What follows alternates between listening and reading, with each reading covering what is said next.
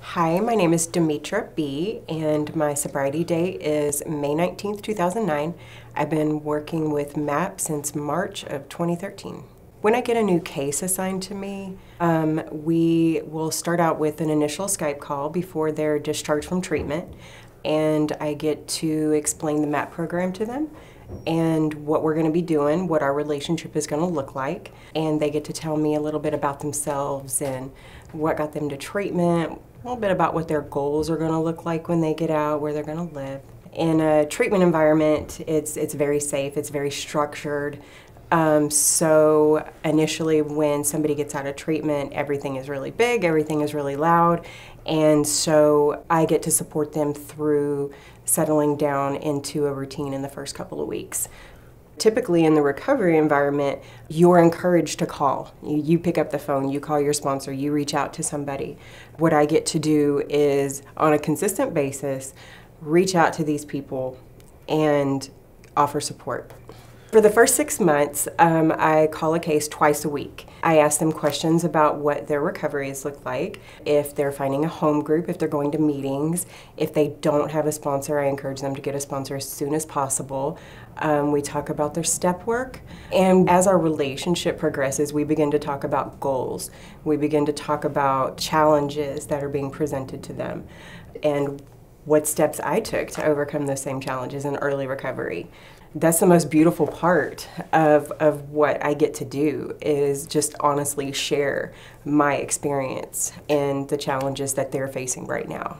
We also begin immediately talking to the family, whoever they've given this legal consent to call. And a lot of times this is the first time that they've had contact with somebody with lengthy sobriety. There's typically a lot of questions that they have around the disease of addiction and what their role is. Families, loved ones, parents are, still learning not to be hypervigilant at that point, so there's a lot of accountability. If they have not started already, we strongly encourage them to start seeking support of their own so they can begin the journey of healing along with their loved one. Every month, the primary consent for each case is going to receive a MAP report, and that's going to consist of some generalized information about how they are doing. Attached to the MAP report is also going to be the scheduled UAs. We do random UAs as part of the MAP contract. That serves a couple of different purposes.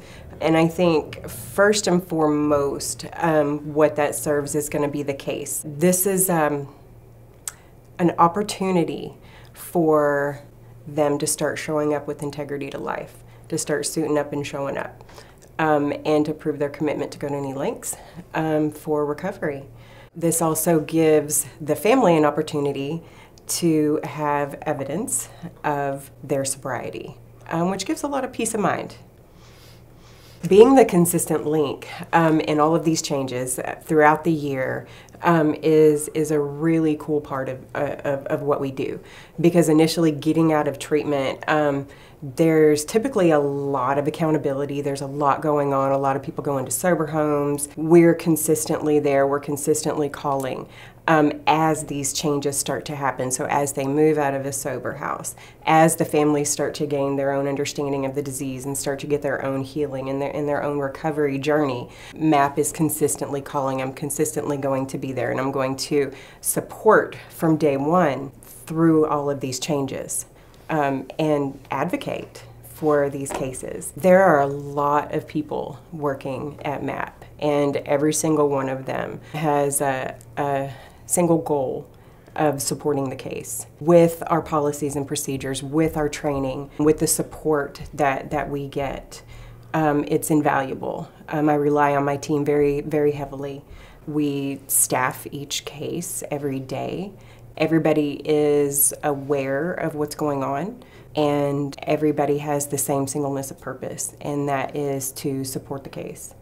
Being a part of all of these people and their recovery and the family and the journeys and the healing is what gets me the most excited. It's the most beautiful thing I've ever been a part of. I absolutely love what I do. I love what I do. I've worked in a treatment environment for several years, and this is the first time I've had the experience of being able to see what happens after and the growth from everybody, an entire family healing process. The best phone calls are the ones that are short because nothing dramatic is happening.